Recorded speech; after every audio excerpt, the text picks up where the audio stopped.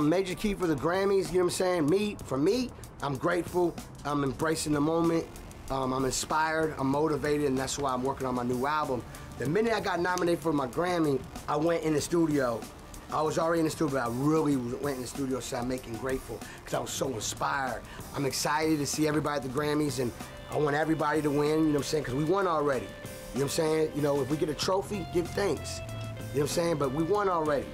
There's rumors I've seen all over the internet that Beyoncé might be there, so I'm excited to see my sis Beyoncé, you know, going on tour with Beyoncé was a huge accomplishment for my career, a blessing for my career, so I'm forever grateful for her to choose me to go on tour with her. It's like unbelievable. So I'm excited to see that. That's inspiring for a brother like me.